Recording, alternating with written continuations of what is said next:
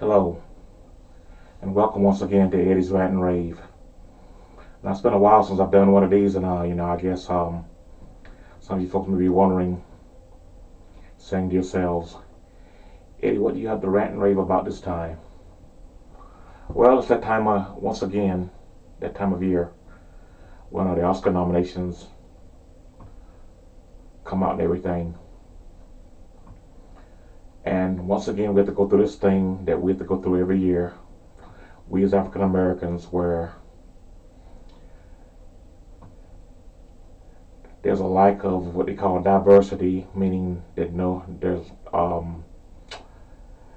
no black films or black directors or actors or anything nominated for anything, or very little, if anything. I don't think any. But anyway, whatever the case, we go through this every year. Now, Jada Pinkett made some remarks last week about boycotting the event. I applaud her for doing that, but I don't know if that's first of all, how do you boycott something that you weren't invited to in the first place? Which I don't know if that's the case with her, whether she was invited to, but um,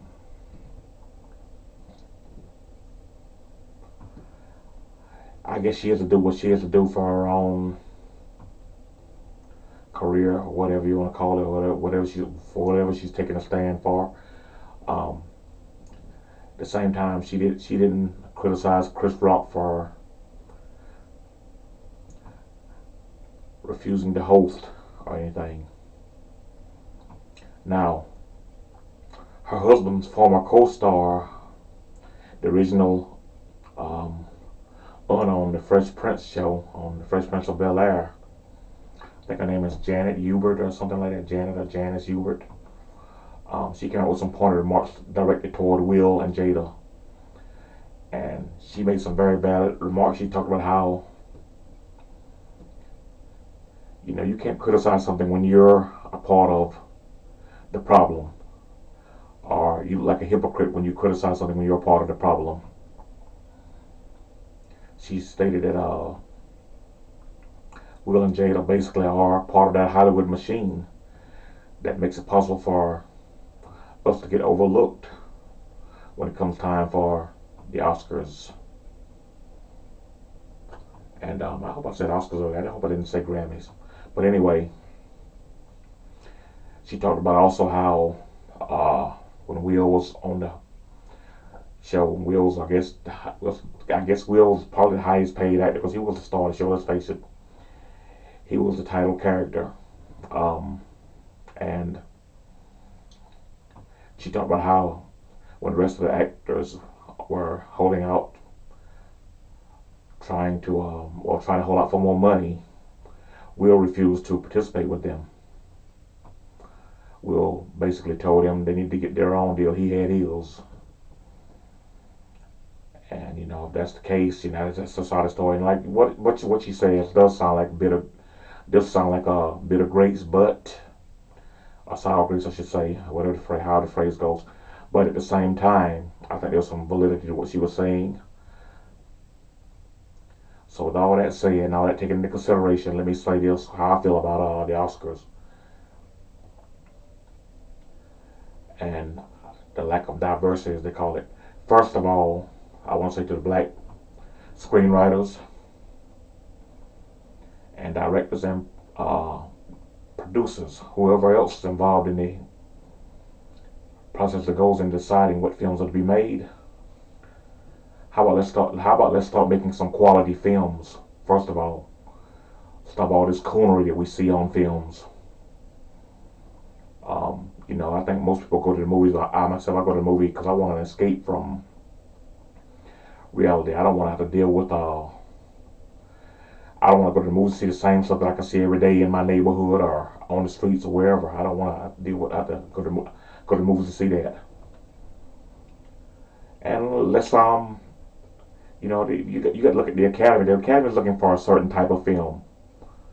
Now, did I see anything Oscar worthy this year or this past year? I saw two films that I thought should have gotten a nod. That was Straight Outta Compton straight out of Compton, however you pronounce it, out of Compton. And also a film I saw a few days ago called Beast of No Nation. Both of these were excellent films, and I feel like I said, they should have gotten the nod. But let's face it, only so many films can be nominated. You think about how many films come out every year. What did they narrow it down to, like 6 or whatever? I don't know how many it is, but I mean it's not a great many considering how many films come out each year. That's by no means letting the Academy off the hook, because we look up to make up the Academy. I think it says something like that. The Academy is like 88% white people. And I think most of those are white men, probably older white men. So my answer to my remedy to this thing is, like, first of all, stop waiting on other ethnicities to validate, to give us a sense of worth or whatever.